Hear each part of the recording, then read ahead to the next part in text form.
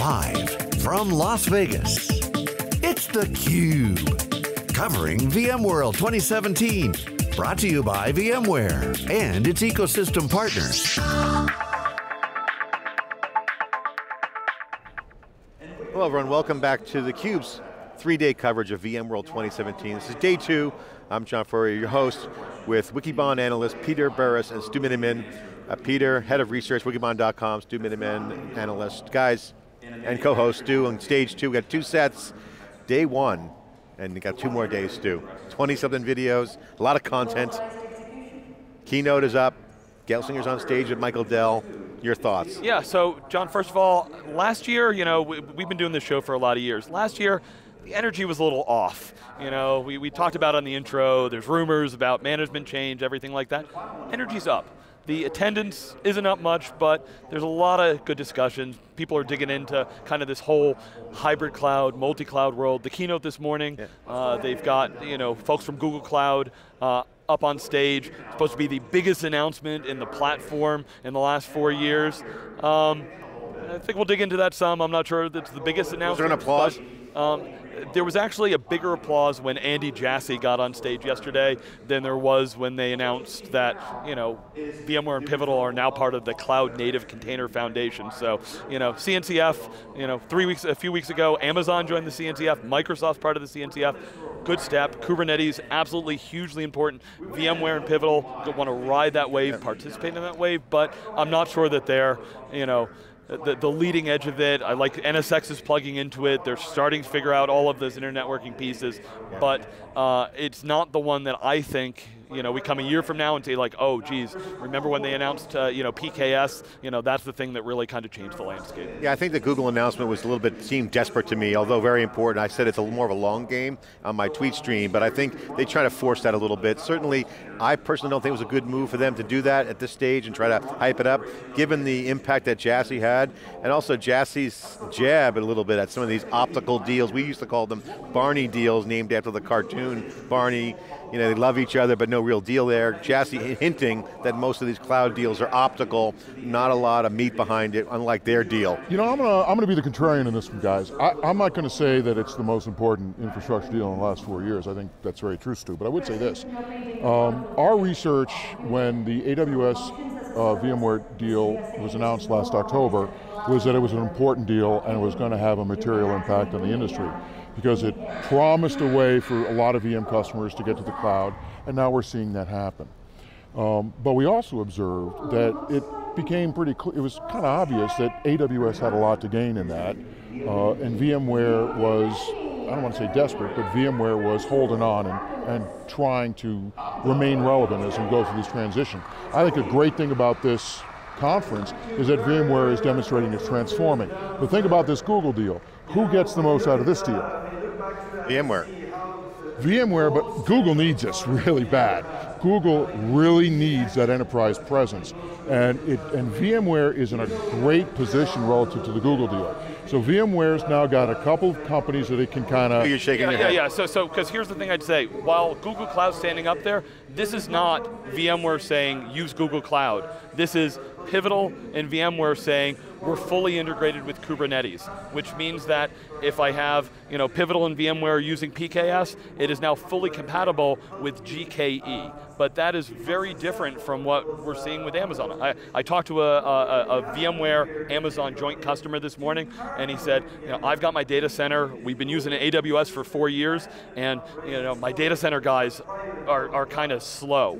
And VMware and AWS allows them to be agile, they have the operating model, they have the tools, they like to use this, as opposed to Kubernetes. That changes. You don't talk to a lot of people here at VMware that are like, oh yeah, hey, I'm ready for microservices, I'm going to refactor all my applications. VMware from day one was, I want to take my applications, I want to, without changing a line of code, move it in there. So, John, we've been talking for years at this show, where are the developers, are they here? Kubernetes, it's all about the developers. I didn't hear a strong developer push in the announcement this morning, so that's where I think that still, they're very different. It's a good conversation. I think Peter's right. Google does need this, but here's the nuance that's kind of in this game. It came from the VMware Cloud Native group. So Cloud Native certainly a strategy for VMware to play. VMware doesn't want to have just Amazon. They need to be multi-cloud, so there's a multi-cloud game. They need to be multi-cloud. They need to be multi-cloud, but I don't think that they should be playing the card. This is a long game. The Kubernetes, Stu, you know and I know, it's really difficult. People want to make it simple. There needs to be cross-compatibility with application workloads. Very strategic, very important. Not a lot of meat on the bone. Okay, they're shipping a commercial version of Kubu. Big deal. Most container implementations are running in a virtual machine. They just are. Yeah, true. This is an important deal for users, and that's the most important Potential users that are going to be in the evolution of where this is going. To Stu's point, I think that where it connects is, the conversation here is, I'm just trying to get my act together on the on-prem true private cloud. We're seeing the industry start to reform, and so again, Stu, you're right. It's not the most important thing in 4 years.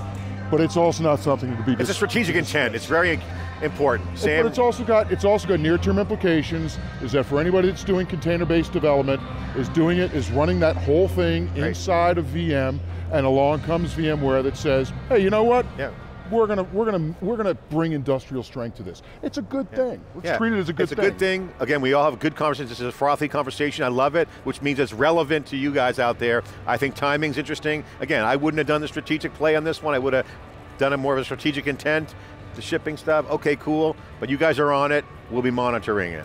Peter, I got to ask you the question as kickoff day 2. You guys have been beavering away for 2 days now here in analyst sessions, meeting all the executives. What's your observation? What's your takeaway so far?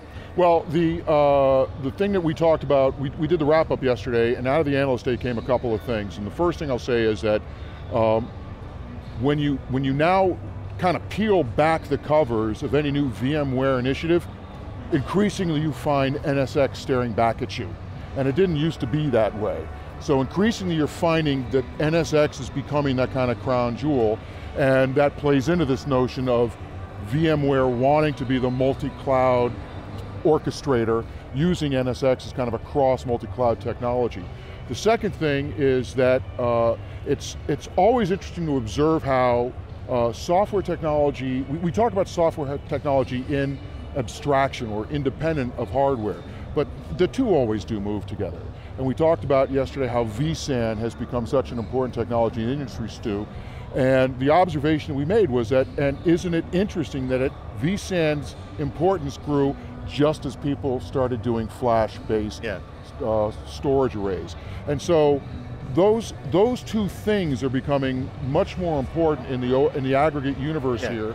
And the third thing is, VMware is trying to do more around simplification through the Cloud Foundation, but they have to make sure that it doesn't just look like a new architecture, a new set of marketing. So here's I'm going to throw some controversy out there. Stu, I heard some hallway conversations last night, and the theme pretty much was this. I'm kind of paraphrasing multiple conversations. Love the direction, love vSAN, love all this NSX stuff. I do agree, NSX is looking like the crown jewel, cloud native over the top, orchestration is going to be the battleground for middleware. Great, I love that. But now I'm an operations guy. I got VMware and I got to go to the cloud in the big way, got to manage all this stuff. I have operational stacks merging together that have not been tested in multiple configurations with VMs, hardware stacks, software stacks, jamming together untested. This is a new pain point and a slow point. We're slowing people down. Stu, do you agree? Yeah, really interesting point, because let's look at vSAN and NSX. vSAN, I can hand that to a virtualization admin and they can get running pretty fast on that. Actually had one of the executives from VMware, he's like, we save money for customers really fast. NSX, a little bit of a longer game, a little bit more complicated, especially when you start getting into it. This whole interfabric between clouds, this is not a easy button for multi-cloud or anything like that. But NSX is really cool. John, we've been watching since day one. I mean, I remember back, you and I interviewed Martin Casado right after the acquisition, huge acquisition, and as Pat Gelsinger said in the keynote yesterday, what vSphere was for the last 20 years, NSX will be for the next decade or more. So absolutely, we kind of understand where the battlegrounds are. The devil's always in the details. Is it stable, Stu? Is this stuff stable? No, none of it's stable. Love it. But we're in the midst of a significant transformation, so we shouldn't expect stability. Stability, You're implying the outcome for the customers is significantly there to make the investment. That's right. This is not plug and play world. Yeah. There's a lot of work that's going on, and what What users are looking for now is who are the technology companies that are going to be able to make and sustain the investments to drive simplification. And Bingo. VMware is in the mix. One of the other things we said last night, John, is that if you look back, there have been very few technology companies who have successfully made a major transformation. IBM did it in the early 1990s. Microsoft's done it a couple times. We may be witnessing VMware making a pretty significant transformation here. This show is not a dud, that's for sure, no doubt. VMworld and reInvent will probably become the two most important shows in cloud, hands down. Obviously, besides some of the international stuff we're seeing with Alibaba. You know, Microsoft, I'm seeing not a lot of clarity around Microsoft. It's Google, they're trying to get that cloud event going. Again, it's a great cloud wars are going on, guys, so this is going to be crazy. But it's starting to take shape. It's starting to take shape. You mentioned simplicity. Michael Dell's coming on. One of the things I'm going to ask him, and I'd like to get your thoughts on what we should ask him. I'm going to ask him, how do you make this shit simple, right? That ultimately is, in the era of all this stuff kind of jamming together, stacks, hardware stacks, software stacks, operational, seamless operational capability, new developers coming on board, edge of the network. Yeah, I mean, one of the things, a critique I have for Dell the company is they want to give you choice. You know, you're going to talk to Michael and he's going to say, Azure Stack, I've got that solution. AWS, VMware's got that solution. We've got the VMware solutions. We've got VirtuStream over here and everything. Customers want opinionated offerings to help them through that because, oh my gosh, I figured out the virtualization stuff and I'm figuring out some of the networking and security piece. Now I got containers and there's other stuff coming from the future and oh my God, security is beating me over the head nonstop and now you want to be a major player in there. So yeah, how can they help customers get into the right swim lanes, you know, get comfortable in the deep end. But Peter just talked about what I think is really kind of key is, he mentioned plug and play. I'll just kind of go a step further. This general purpose computing market is over. Nothing's general purpose anymore. There's general things that you need to bolt on, but you have unique requirements by corporations and enterprises that need to. So I'll push on that a second and I'll give you the question I would ask, because if we look at the big picture goes like this. The first 50 years of the computing industry were dominated by an OLTP-oriented model of how you do computing. Highly imperative programming, the tool sets were set up that way, single database manager, you serialize everything through the database manager. That is the model that drove the first 50 years. We're in the middle of something totally different right now. We really don't know what it is. We can see the piece parts, what they're coming together. Yep. It's going to be more functional programming, more declarative, distributed data. We're not going to serialize the same way. We can see what it's going to look like, but it's unclear exactly what shape it's going to take. The question I would ask, and I think it's kind of builds on what you said, is what is Dell's commitment to the cloud experience of 2022? Yeah. We know what the cloud experience is today. The cloud experience today is defined by Amazon. They've done an absolutely magnificent job. Nobody thought they could do it except for Amazon. And they did it, and they've done an absolutely magnificent job of it. Yep. But what's the cloud experience of 2022? We say it's going to be true private cloud, hybrid cloud, and a set of methods and a computing model that starts with data and finishes with outcome. What does Michael Dell say it's going to be? Great question. Yeah, I was just going to say, Peter, that is the question you talk about. You know, when we look at the whole mega merger of Dell, EMC, and VMware, at the end of the day, Michael wants to pull through more servers. Yeah. But it's that operating model that's going to drive things. So will VMware really be able to fix their management stack? You know, Peter, when I became an analyst 7 years ago, I was like, well, anytime I can always say back, well, security and management are broken and they still suck, right? And so the question is, 5 years from now, will we, you know, be able to say, hey, you know, VMware's really doing some awesome things. Pivotal's really bringing this together. Dell Technologies is front and center to help that experience. Well, I was going to ask him who's voting for, Mayweather or McGregor fighting the fight night. Mike Tyson, right? Yeah, I saw him with Mike Tyson. All right, serious question to end this, Peter. I know this is something that's near and dear to your heart, and Stu at Wikibon, you guys are really doing a lot of end user conversations. How should end users start preparing themselves? Because Pat Gelsinger kind of laying out the narrative of today is the last day, the shortest time things are going to change, whatever his quote was, it's going to get faster. And to your point about all this work that needs to get done and the investment, the customer environment is going to get crazier, hairier, and more complex. What are end user enterprise customers having to do? So if I'm a CIO, I'm doing three things. The first thing I'm doing is I am introducing the core principles that are related to Agile. So I'm telling my people, culturally, we're going to be empirical, we're going to use data to make decisions, we're going to be iterative, we're going to cycle, and we're going to be really opportunistic. We are going to be very willing to break down sacred cows. That's the first thing I'm doing. The second thing I'm doing is I'm starting to introduce a set of edicts that say, if we can't put it in the public cloud, we will put it in the public cloud. But we have to use iterative, empirical, and opportunistic to recognize that we won't always be able to put it in the public cloud. And we have to be prepared to be able to do stuff on-premise because we are going to be doing things on-premise. The third thing that I'm going to do, and I think this is really important, is that IT, for the last N number of years, has been focused on taking cost out of the business. And David Furrier talks about this a lot, the idea of automation. Well, increasingly IT is going to be asked to find ways to add revenue to the business. That's kind of where a lot of this digital engagement goes. What that boils down to ultimately is that the history of working, collaborating has been based on taking cost out, driven by procurement, and this notion of strategic relationships has been kind of a fraud. It's been kind of something that we just say. So the third thing is, you're going to have to start focusing on what it really means to do strategic vendor management, to truly partner, to transfer and control intellectual property boundaries, and how that happens. So those are the three things I think CIOs absolutely must start doing. And that is what Andy Jassy was hinting around, these optical illusions, whether it's vendor, where's the partnerships, where's the coding. Great observation, Peter, I got to say that was phenomenal.